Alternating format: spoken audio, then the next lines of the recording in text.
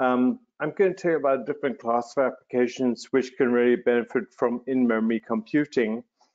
And we call it these applications that deliver continuous intelligence. If you have a better name, I'm always keen to hear about it. And the whole goal here is to have applications that always know the answer.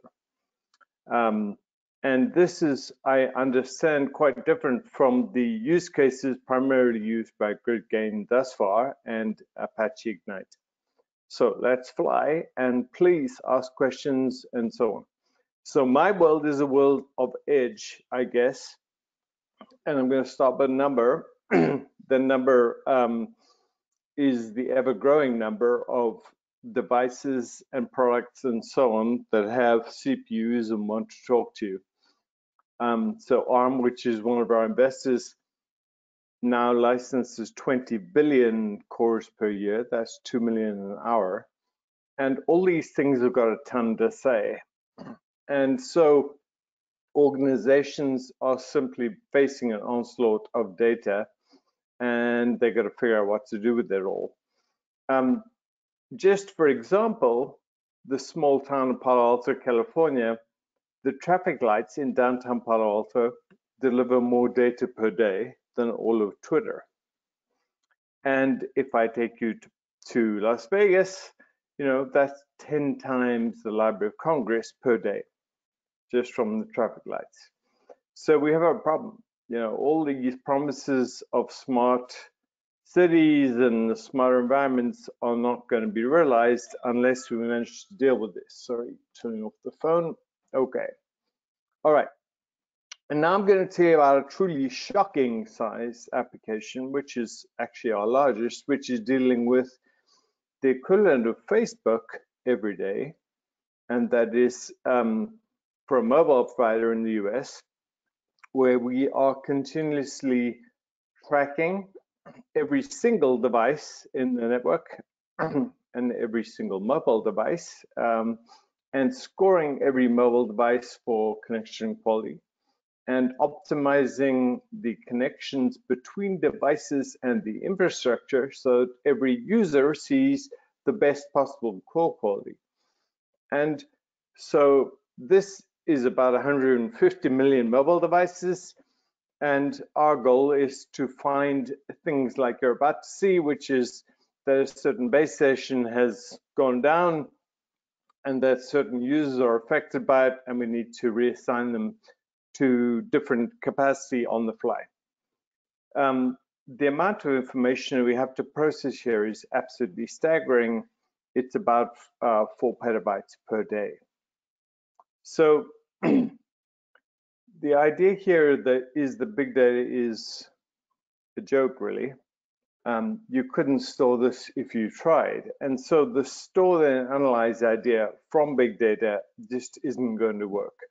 Moreover, the data value is short-lived. You don't care about this stuff from yesterday, and the data just never stops. It just never stops. So for 4 petabytes a day, it's about 10 gigabytes per second, 24 hours a day. Okay. So even if you could afford to store this stuff, it's very slow to process it, and it's mismatched with the goal of the organization, which is to ensure that everybody's connected and getting the best quality connection at all times. So this is the category where we fit, which is continuous intelligence. Our goal is to shorten the decision-making timescales into the real-time notion. Okay, so the whole notion of store and analyze in my world is a bit of a joke, and we replace that with analyze and react. And if you really care about the raw data, or you can afford it, then you store later. And you buy into the fact that hard disks, by definition, are vastly slower than the CPU memory. Okay, so these are applications which run in memory. They have to analyze data on the fly and react, and they don't get to do all the usual stuff that we think about in applications and data. They don't think about SQL style queries against databases because we're never going to put the data down there anyway.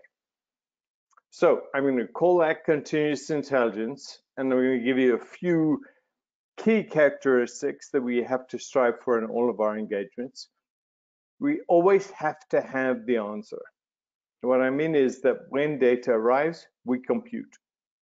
We don't wait for a query or a UI refresh or something like that, or big data batch process. We compute when data arrives, okay? And that means we have to analyze, learn, and predict on the fly. And though I've seen a ton of really cool stuff going on in the Apache Ignite world related to real-time learning, in this case, I literally mean it. We have to figure out the model, build it, and learn on the fly. Okay, fundamentally, data drives computation, and it's the flow of data that builds the model and drives all of the computation, learning, and analysis. Give it another use case quickly. We've been used in pick and place machine failure prediction by a large manufacturer. By the way, there is a wonderful fail in this, and I'll tell you about that. So what we're trying to do here is predict when one of these pick and place machines is going to fail. They have about 600 sensors on them, and we're trying to predict when the suction cups which pick up chips are about to do the wrong thing. Here is the big fail. If you are good at prediction, even if you're modestly good, even if you're really good, if you call Freddie back from lunch and the machine is not about to fail, he gets really annoyed. So failure prediction is one of those categories where people who are expecting predictive technologies or AI to deliver exact answers, and you know, the real world is not that. Our technology is widely used in the US to do prediction for traffic load in cities. Here I've done some magic on the UI for Palo Alto. By the way, you can go to traffic.swim.ai and look at this stuff. And every single one of these, our job is to produce predictions for every single intersection, and to do so continuously, and then to sell those predictions to folks like Uber and Google and Apple and so on. And so the whole idea is that we don't have time to build a model, we don't have time to train a model, and we just have to show up and work wherever we are. And Palo Alto is small by comparison with Houston. And I'm going to tell you how we do that. We're also used a ton in interesting places like Dubai to do cool stuff with traffic. And here I'm going to start hinting at some of the complexity of the applications that we have to deal with. Find all the trucks that are in or approaching a band area. For example, there's a festival going on, and we want to find all the trucks that have been in there or are about to get there. Find all the trucks with bad braking behavior and tell the nearest inspector to pull them off. Actually, it's more sophisticated than that. Now, the key thing here is that for every truck, on every GPS update, I have to recompute the notion of bad braking behavior and do the geofence, which is, are you near an inspector, and then tell the inspector. And by the way, I have to do that for the whole city and all as time moves forward. So you get the idea of the need to respond in real time. Okay, cool. So let's dig into some technology. By the way, I've read a lot about 100-fold improvements in application performance using things like Apache Ignite. If we don't really care about storing raw data and getting things to disk, and we can stay in memory only and then throw away the raw data, literally we go 1,000,000 times faster. And so for the mobile use case, the mobile carrier use case I mentioned earlier, we're moving this customer from a 10-hour timescale and Hadoop-ish style infrastructure into 10-millisecond answers. And we get to go a lot cheaper too. Instead of a ton of Hadoop nodes, say 500, we're using about 40 nodes of SWIM. By the way, all I'm telling you is stuff you already know, which is that Moore's law has done wonderful things for CPUs and memory, and networks and disks are still terrible.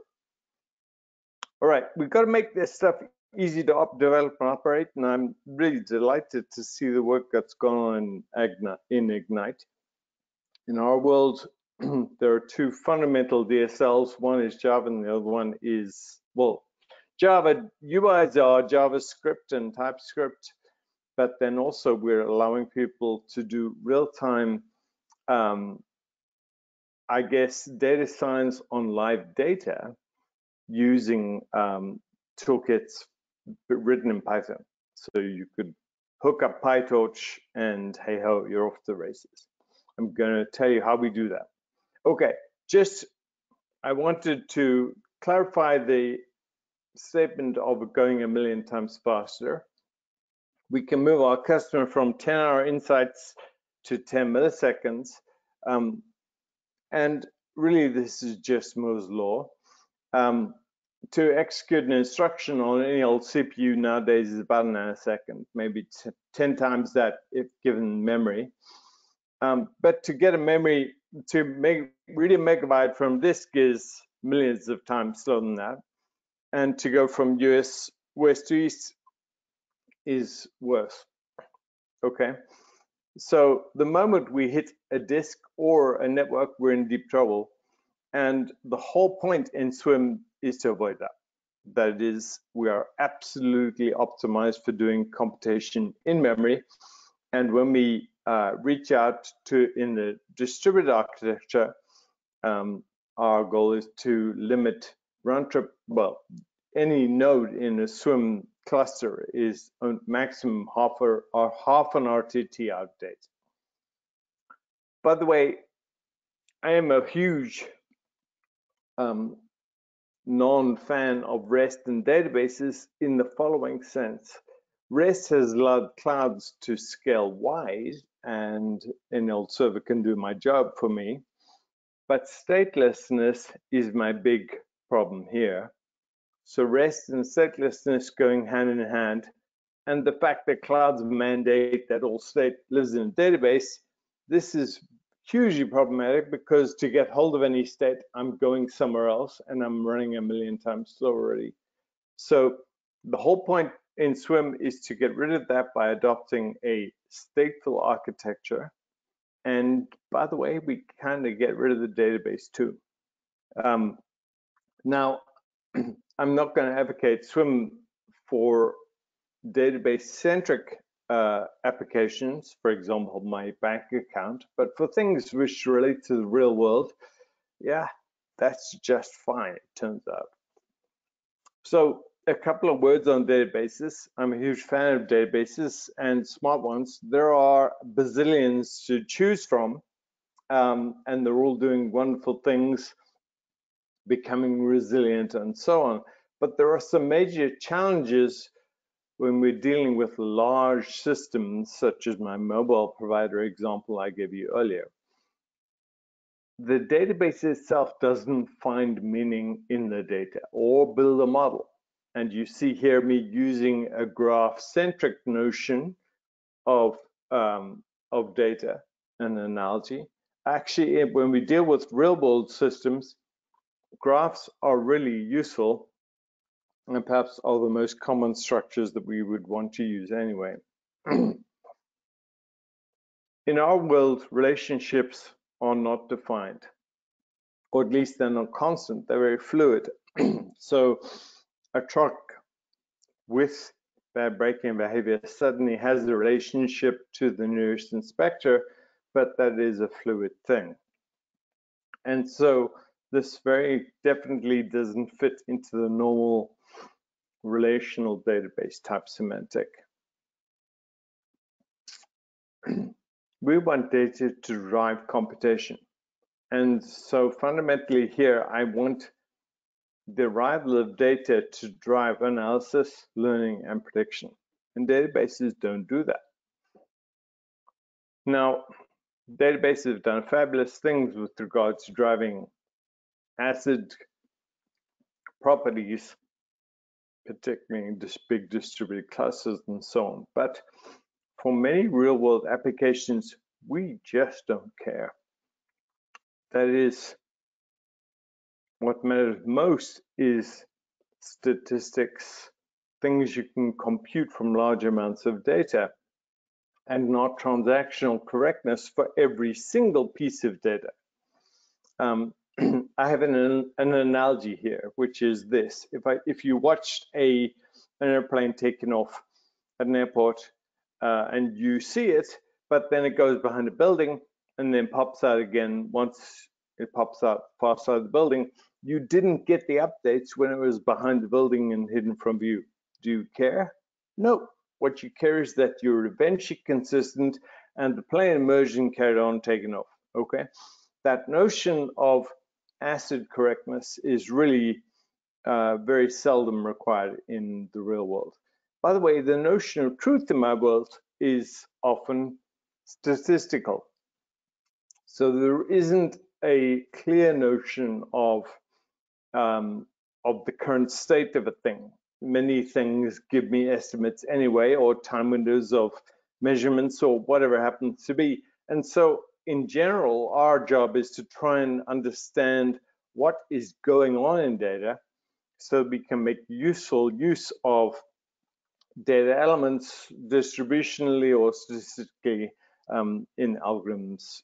And there's a whole category of algorithms which are really important, many of which are in SWIM, related to boundless processing of huge amounts of data. And these are sketches and various forms of unsupervised learning. Time in my world is fundamental, and it's not just for ordering things. So I have a huge problem with the notion of a time series database. Yeah, everybody can order things according to time, but time is really important in real world systems over time. So is it approaching? That's about over time. Is it, its behavior is an over time notion. And so the idea of processing large amounts of data to understand behavioral semantics is all about understanding time and its importance. Okay, and then finally, relationships in my world are fluid. They change a lot. They're often mathematically generated. So for example, greater than some function or less than some function or something, and they're geospatial.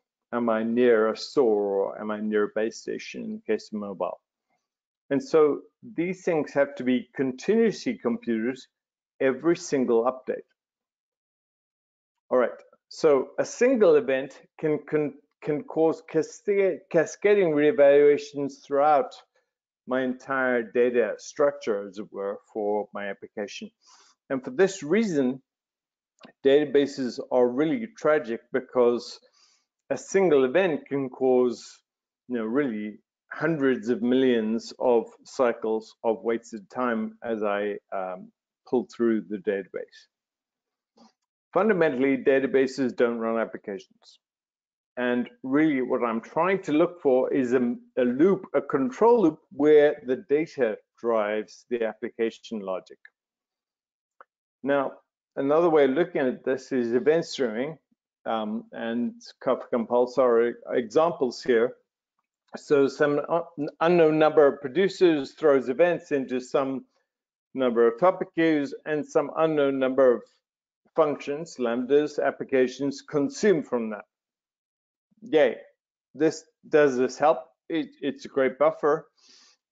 Ultimately, if I have an application, the problem that the application has is that typically the lambdas pull events from buffers and stick them in a database, and the application then has to make sense of it and decide what's useful. So the traditional approach there is that the application is driven by some client, maybe streaming analytics-based client or something. I get it. This is a solved problem in my view. In general, if you have complex computations, and here I show some very simple limits, that relate to the consequences of many events, for example, the engine temperature is greater than some amount and so on, then I might trigger a certain application behavior. If I have a single threaded or single event notion, which is very much part of the Kafka Pulsar world with a single lambda, I don't get to see these things. And what I want is to compute on the entire graph of interdependent components of data all at once. Okay, so I want to always have the answer to be able to analyze, learn, and predict on the fly, and to drive computation from the data as it arrives. These things are great at delivering events, but they are not good at running applications, as we well know. By the way, this holds true, I guess, also for things like AWS Lambda and so on. And you've already guessed where I'm going because I've said that statelessness is a big enemy. So stateful computing scales both up and out. The cloud has scaled out very well, but hasn't scaled up very well in the sense of performance sensitive algorithms or applications like the ones that I'm about to tell you about. So stateful and in-memory computing scales up very nicely. The out notion, I'm going to point you to SWIM.org. So SWIM.org is all the open source SWIM platform. It scales out fabulously because SWIM clusters are never more than half an RTC out of date. I'll tell you about that as we go through this. We're going to compute on the fly driven by data, and hopefully you're beginning to see a model from your computer science 101 days which tell you how we can actually do this. So the arrival of data drives the analysis and computation. We're going to use that context, which is that when data arrives, I'm immediately going to reevaluate all the dependencies on that data, find associations, build new relationships, and use that to derive meaning in my application. Okay, and the key requirement for me is to make this easy. I'm going to take it on the path that we use to get there using Java and Python. Okay, so a quick introduction to SWIM. SWIM uses the actor model. Well, you could think of it as the actor model, but it's quite different. It is, what we do is we have a stateful concurrent thing called a web agent for every single data source that continuously and statefully analyzes data from its real world twin, its sibling out there somewhere. Okay, and I show a picture of an intersection out here. To the right, you'll get an analogy with my application for traffic, which you can see, by the way, at traffic.swim.ai. So think of these actors as independent concurrent entities. And in the case of my mobile operator with 150 million mobile devices and a bunch of other network elements, we're looking at 500 million odd concurrent processes, each of which is stateful. Each one of these things dynamically links to related agents. And this concept of linking is really important. It allows me to create a fluid in-memory graph that tracks complex relationships. In the case of traffic, which I'll go through in a little more detail, you see this intersection is linked to its neighbors. Great. And linking can indicate very powerful things like containment or proximity, neighborliness, or is approaching, things like that. It can indicate computed relationships, so correlation to or predicted to be within. Okay, so linking allows us to form an in-memory graph that links related web agents, each of which is an actor, and the links get dynamically built and torn down as the world moves around us. Now, what is a link? And why are we calling these web agents? They're called web agents because links are literally URIs. And that's important because for everything in the world, if I have a URI for it, I have access to its APIs, and I can immediately send it data from the real world, and it will then link to other things in its world, and we'll see some results. Okay, so web agents are actors. They are actors with a really critical modification. They don't use message passing. We use a different model entirely for state passing. Linked agents use each other's state to continuously analyze, learn, and predict. And I'm going to cover that in a bit more detail. So whatever I link to, I can see the state of other agents and use that in my own calculations to build relationships to analyze, learn, and predict. Okay, and then agents stream their insights. So one way you can think of SWIM is this: it's kind of a smart application which sits in the way of a ton of data and turns a ton of data into vastly less highly calculated, refined insights that are computed on the fly. Okay, so an example of what web agents can do is in this slide. So web agents can do really powerful things. They can continuously learn and predict. I'm going to cover that use case on the next slide. They can implement powerful query type structures. They can do MapReduce, continuous MapReduce. They can do graph type queries over their links, and they could implement relational type structures, though we don't today have anything like a SQL. They can perform analysis, and in general we use things like sketches to do that. And they can integrate with external capabilities or investments in analytical infrastructure, so Spark, Flink, whatever. But more recently and cool is something like Jupyter Workbench. So if I have a bunch of distributed web agents sitting in memory somewhere, I can use my Jupyter Workbench to fire up some new analytic, which then computes over those web agents. So I can do real-time live analysis of live things in memory, which are continuously being updated by the real world. Kind of fun. Okay, so in terms of unsupervised learning, I was debating with myself whether I should go through this in more detail because this is a sophisticated audience. I decided not to. Forgive me if this is a bit rudimentary.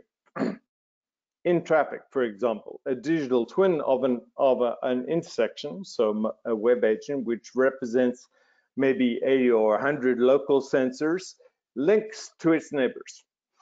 Okay, so it links to all of the intersections around it, and it can form input vectors from the sensors of its own and its neighbors, and successively push those through a DNN. On day one, it creates a DNN where all the links are initialized to random numbers, takes a guess, pushes an input vector through it, and up pops some prediction. On day one, it's a guess. But the wonderful thing about these web agents is they get to know that the real world will provide them with truth very shortly. And so truth allows us to find the difference between the predicted value and the observed value. That's the error, and we can back propagate. And so we have a very simple way for adapting many learning algorithms to do unsupervised training. And it turns out, by the way, this is purely based on experience and practice, that these things are really good if you leave them for a while. Moreover, you get to track the error rate, and if the error is converging, you're getting better, and if it diverges, you're in deep trouble, okay? But relatively unsophisticated, very small DNNs can do amazing things. The DNN for something like an intersection in Palo Alto has probably got 1,000 inputs, okay? Every single intersection is predicting its own future. So I have 3 slides which go into SWIM in a little bit more detail. So a web agent is a thing, it's a little object. And by the way, when you program them, you're just using Java. The SWIM is really a set of extensions to Java. Web agents are universally addressable because their object ID is a URI. They are stateful in memory during runtime, and they're persistent because they change their state all the time. And behind the scenes, SWIM is continuously writing an append-only log which maintains the state of this entire model at every node. Now, there is a cache coherency protocol which links web agents to one another. So in this graph of web agents which we're going to build, as one web agent changes its state, anything that is linked to it sees the change within half RTT. How does that happen? Every single instance in a big distributed SWIM application maintains a local view of the entire graph and updates that graph whenever it receives a streaming update from a web agent on some other node. Okay, so it's like a cache coherency protocol between web agents. And they're very small. Typically, they're a kilobyte or so overhead per agent. And they're very self-sufficient. Each one of these things is a little bit like a row in a database with the program attached. Okay, and we end up building a self-sufficient distributed runtime where the application programmer just writes an object-oriented program. They just don't have to care about where things run. So there are some analogies one can draw between web agents and things you've seen before. Picking one at random, the object-oriented world, an agent would be an object, a lane would be a member, and a link would be a reference, but that misses a ton of the semantics and the concurrency. If picking another row, the actor model, you'd have a concurrent actor with a mailbox as its lane. By the way, we don't have message passing, as you've seen, and messages get passed as part of the links. So I'll leave you to digest this when you get the slides of the presentation, and I'll be happy to answer any questions in due course. The basic architecture is that we end up with a World Wide Web of web agents, each of which has a URI, each of which receives raw data from something, either a real-world source or maybe a row of a database or something, each of which computes concurrently, continuously on that data and streams its output. Okay, streams its output to other databases or to UIs and so on. And we can deploy these applications across the edge, the fog and the cloud. We really don't care. Again, I'd be happy to take questions. In the context of UIs and delivering visual output from these applications, there are some really important additions that SWIM has made to the UI framework. UIs are written in JavaScript around TypeScript object bindings, and those TypeScript objects literally bind to web agents. So they see updates in real time from web agents as they change their state. So we can, for the first time ever, deliver absolutely real-time UIs in any old browser. What is a SWIM application? It's an active graph of web agents. So sure, it's easy to create a bunch of independent web agents for, say, intersections, but these intersections are all related. They figure out their relatedness, by the way, because all I have to do is tell them to link to all other intersections within 1,000 meters, and they figure it out because that's an affine geospatial computation, just part of SWIM, and hey presto, they will link.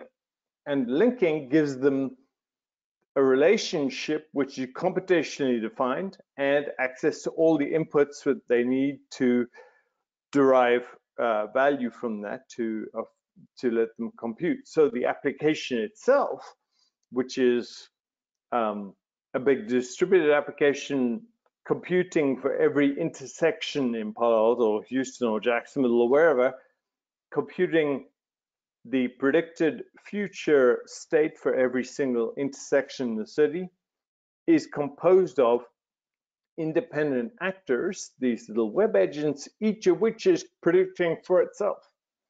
And so an application is potentially thousands and thousands or millions of these web agents, each of which is actively computing its own future and producing analysis. And in the case of traffic, say Las Vegas, 5,000 DNNs all concurrently executing given their inputs from their neighbors. Okay, it's a different way of thinking about applications. Okay, a quick word then about making it easy for real humans, and then I'll stop. In the SWIM world, the developer builds an object-oriented Java application. SWIM is just a bunch of extensions to Java, and deploy using standard tools. SWIM then uses streaming data from the real world to instantiate these actors. So one of the beautiful things about the actor model is that you can create new actors on the fly. So we instantiate a web agent for everything we see in raw data. That thing links to other things that are related to it. For example, every intersection links to every other intersection within 1,000 meters of it. They continuously receive and process their own raw data and statefully evolve in memory, and then they stream their results. They stream their analysis and predictions in real time over their links. Now, the cool thing about this approach is that the application at runtime, you know, in a large city, I could have 20 or 30,000 intersections. So in a large telco, I have, you know, 500 million web agents. The application gets built at runtime by streaming data. So it automatically scales the app based on the real world. And then these things build their links, they build the database as it were in memory, and it just works. It's pretty trippy. Where does this stuff run? People always go on about edge computing being the future of the world and whatever else. Actually, you know, the edge really isn't a place. The edge is the first chance you get to compute on data that isn't encrypted and where you can get hold of a CPU.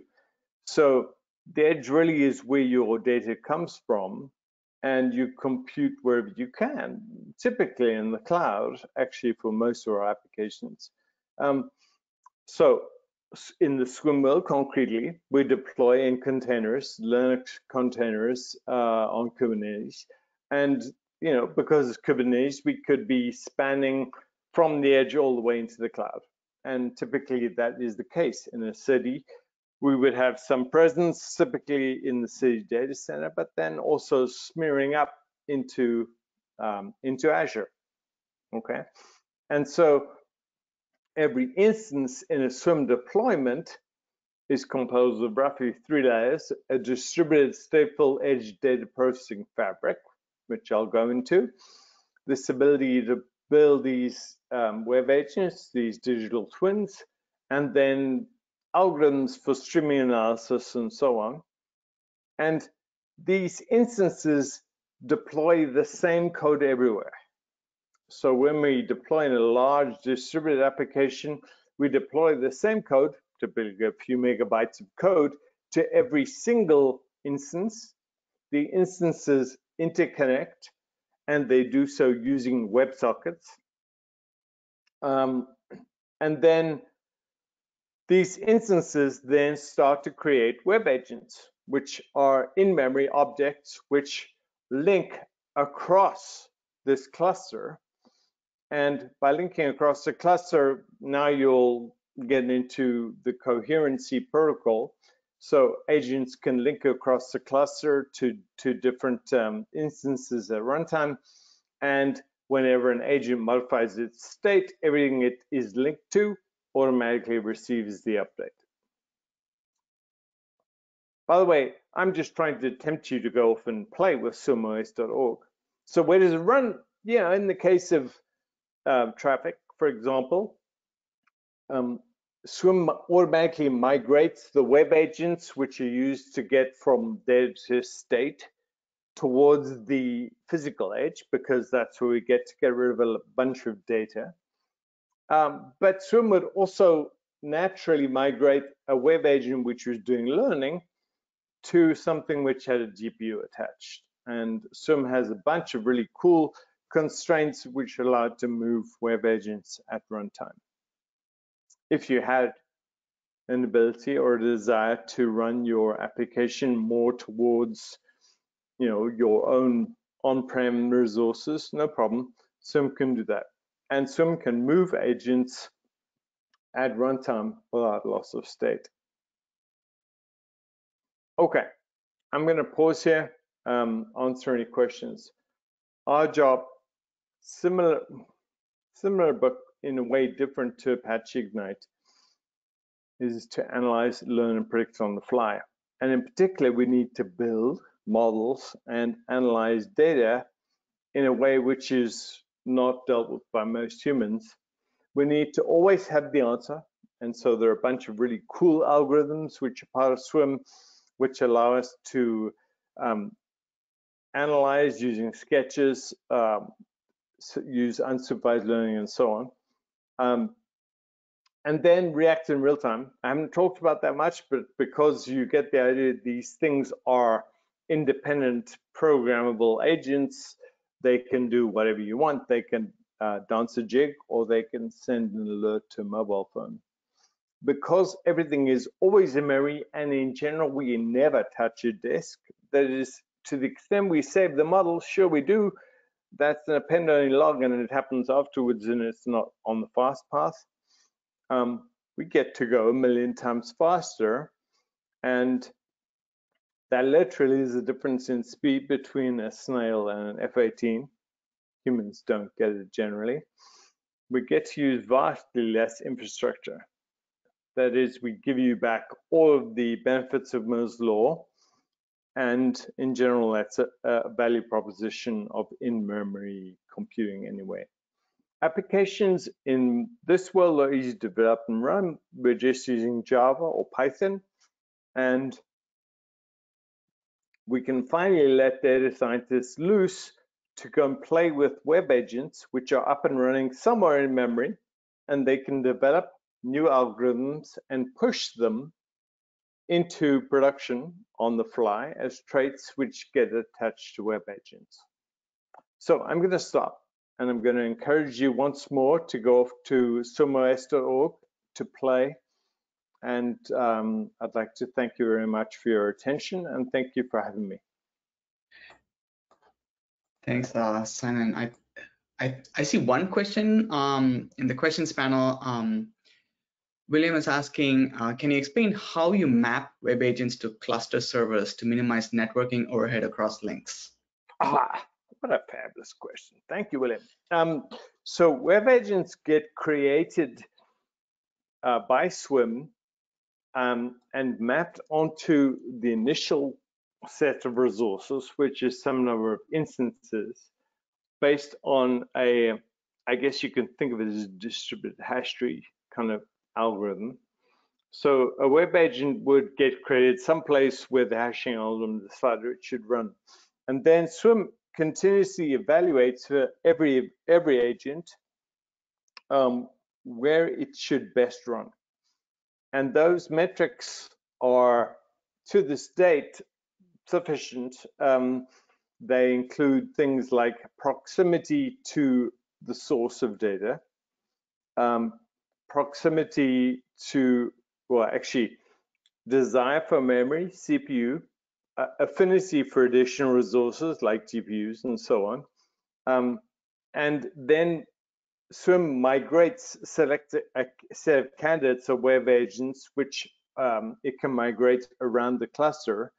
Migrating agents is easy because on every instance, we have the full model of the system which is being built on the fly, and any data infidelities. So, for example, I could move a web agent to an instance where the data is not up to date.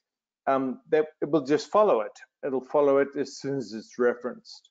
So it's a little bit of an art, and it's an area that we're continuously working on. By all means, feel free to dive in and contribute.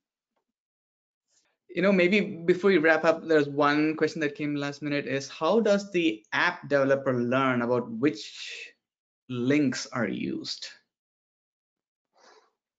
So an app developer, so let's go back to my traffic example. An app developer is a developer who knows about things like sensors at an intersection and a logical thing called an intersection, which isn't a real object, right? And so the first time data shows up for a sensor, the data will say, I'm at this particular location, say Latin Long, and here's a sensor value. Cool, we create a new web agent for that sensor, and that sensor automatically wants to belong to an intersection. If the intersection web agent doesn't exist, we'll create it. Cool.